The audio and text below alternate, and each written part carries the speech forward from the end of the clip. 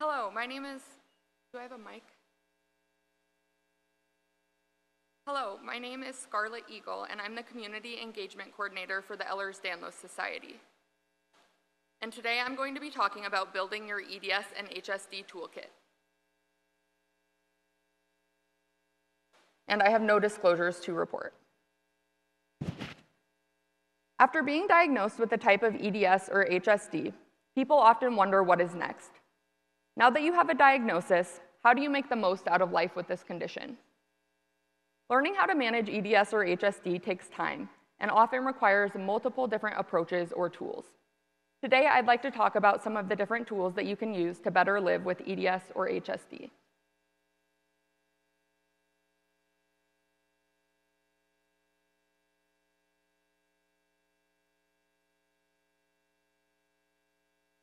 Starting with support. Now, you may receive support from your friends and family, and you may also receive some support from your healthcare professionals, including mental health professionals. But I'd like to talk about community support from other people with a type of EDS or HSD. Now, how do you find community support? Well, 3 great ways are through support groups, online communities, and charity organizations.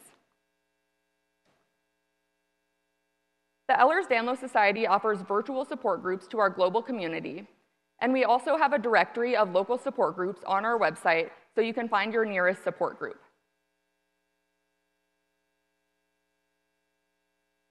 Online communities are also an excellent way to connect and learn from other people with a type of EDS or HSD.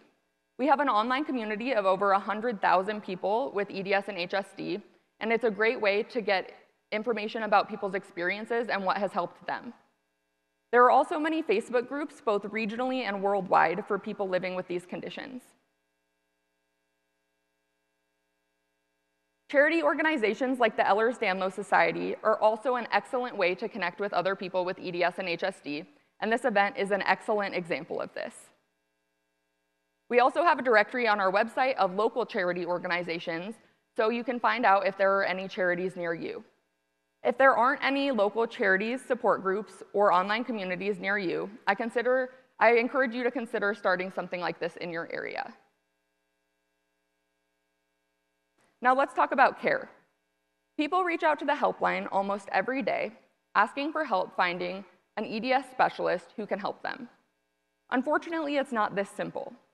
People with a type of EDS or HSD often experience a variety of symptoms and therefore require care from multiple different doctors in different specialties.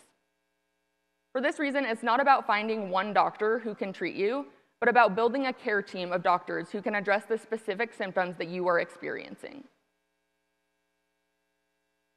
When building your care team, it's very important to ask the right questions. The first thing that you want to do when building your care team is identify your symptoms. Ask yourself which problems need to be addressed. Next, you can assess your needs. Ask yourself which types of providers can provide the care that you need.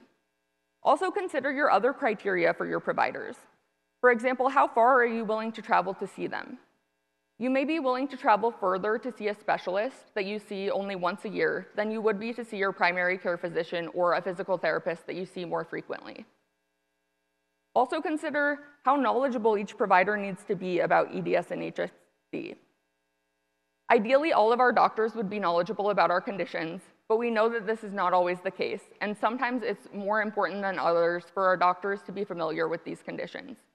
For example, if your PT is treating your joint instability, it's probably very important for them to be familiar with joint instability and Ehlers-Danlos syndrome and hypermobility spectrum disorders. However, is it necessary for the doctor treating your POTS to be an expert on EDS and HSD? Or is it enough that they regularly see patients who have POTS? Now, the answers to these questions will depend on your personal preferences and how EDS and HSD present in you as an individual. But it's important to consider these things and consider the fact that you may have to travel further to see providers who are more knowledgeable about these conditions. Lastly, you can look for specific providers who meet your needs. So here's an example. Let's say you have joint instability, headaches, abdominal pain, and anxiety.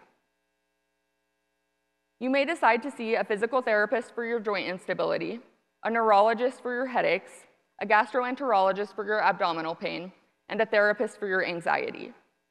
Now, there's not one right or wrong answer for any of these, but it's important to ask these questions because now when it comes time to look for specific providers, you're asking the right questions. Now, instead of looking for one EDS specialist who can treat you, you're looking for specific types of doctors who can address your specific symptoms.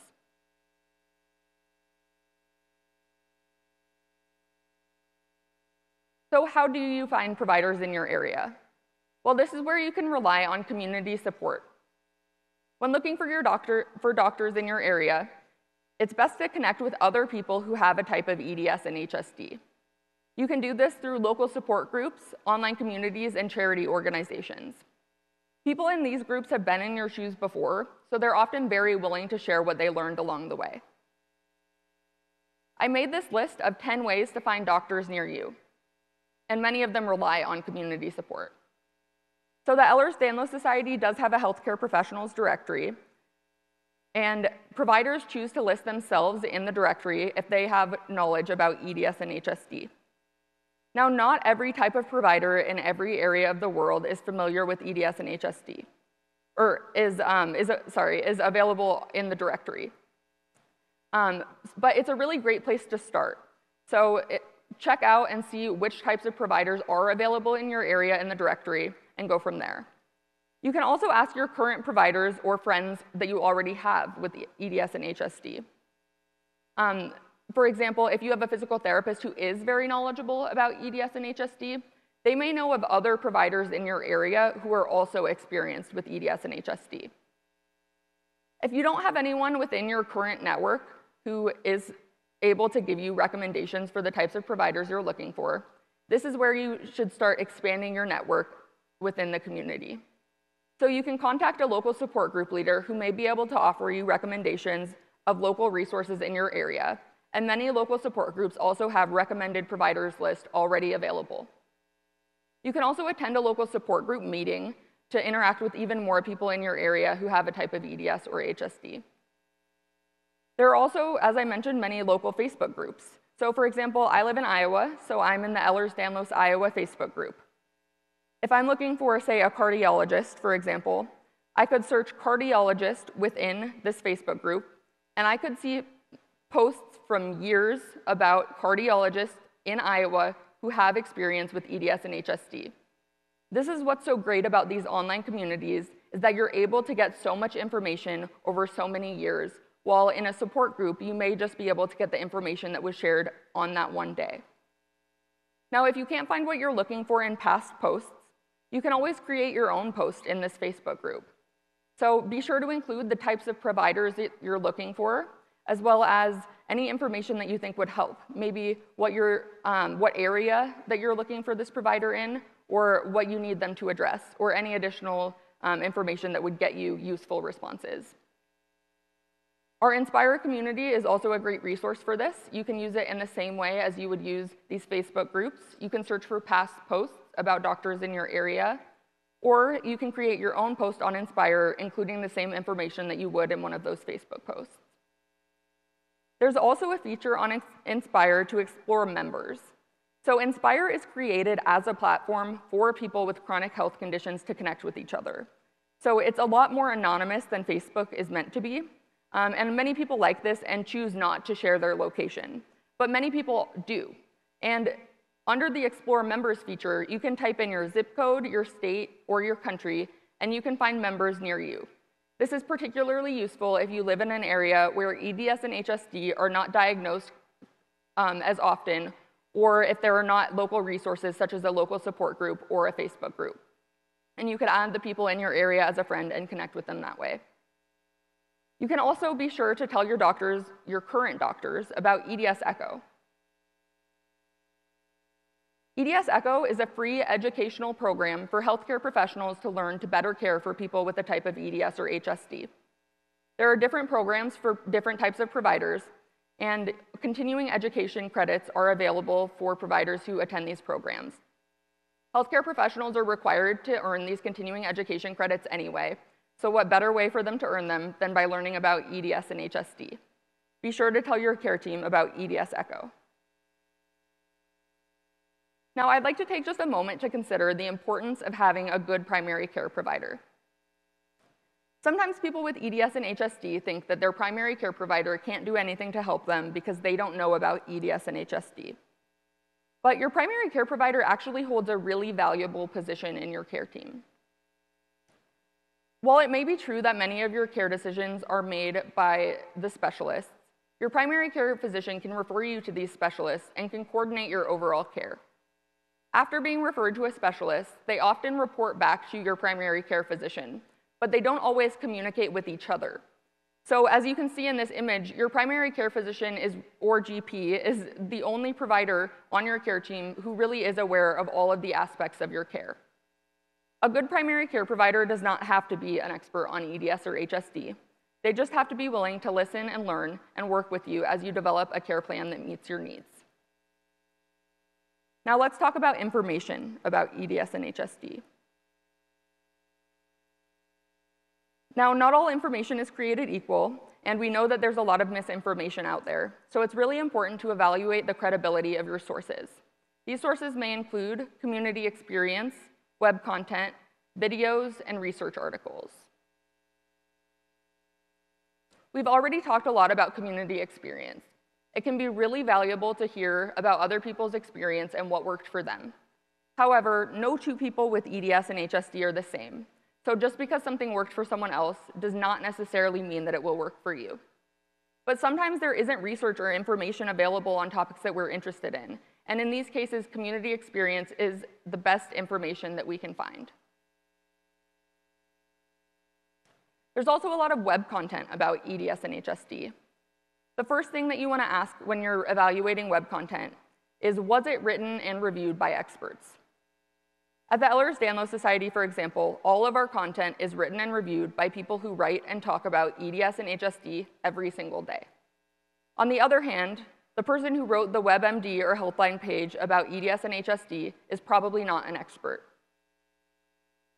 If the person writing the article is not an expert on the topic, did they cite their sources? This makes it much easier to verify the credibility of the content that they're putting out. With web content, you also have to ask if the author is biased. Are they promoting a product or service, or do they have some other intention with the content that they're sharing? And lastly, always ask when it was written. This is particularly important because in 2017, the Ehlers-Danlos syndromes were reclassified, and the hypermobility spectrum disorders were introduced. This means that content written after 2017 should include the proper terminology. They should call it hypermobile EDS, not type 3 or hypermobility type. They should call it the hypermobility spectrum disorders, not joint hypermobility syndrome, or any other variation that you often hear. If a source is not using the proper terminology to discuss the Ehlers-Danlos syndromes and hypermobility spectrum disorders, this should be a red flag that they are not as knowledgeable as they should be on this topic.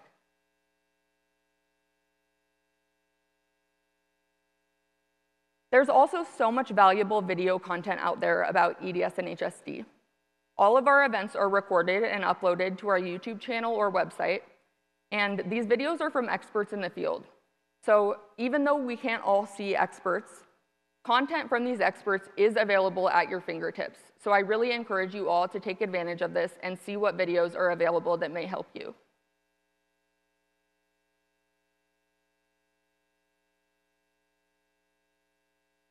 Research articles are written and reviewed by professionals and often provide the original content that is used to create other sources of information.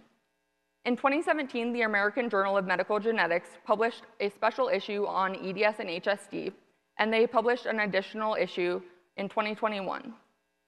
These issues contain articles written by the experts, and they are an incredible source of information. If you're looking for somewhere to start with reading research articles, this is an excellent place for you.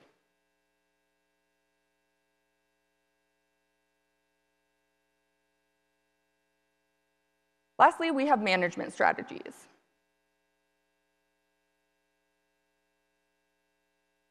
As I mentioned before, a combination of approaches is often required to manage EDS and HSD. These may include medications, mobility aids, bracing and supports, movement and exercise, diet, mental health support, relaxation and sleep, and adaptations and planning. This conference is filled with so many incredible examples of each of these, and you can also use your support system, care team, and sources of information to find the best management strategies for you. Now, the last thing that I want to share with you is what I like to call the stages of living with EDS and HSD. First, you have the diagnosis stage. This is the time between the onset of your symptoms and receiving an accurate diagnosis. After being diagnosed, you can't learn to manage EDS or HSD overnight. You must first go through the trial and error stage. During this stage, you may try many different management strategies before settling on a plan that works for you. But eventually, you will get more comfortable managing your condition. When you're first diagnosed, it may feel like EDS or HSD is at the front of your mind in everything you do. In the management stage, EDS and HSD are still present in everything you do, but now they're in the background. You will get comfortable managing your usual symptoms so that when new symptoms arise, you are not overwhelmed by every other symptom, and you can properly focus on the new symptoms and how to address them. If you are not yet to the management stage, take comfort in knowing that it does not always feel this way. By building your toolkit full of support, care, information, and management strategies, you can learn to better live with EDS and HSD. Thank you.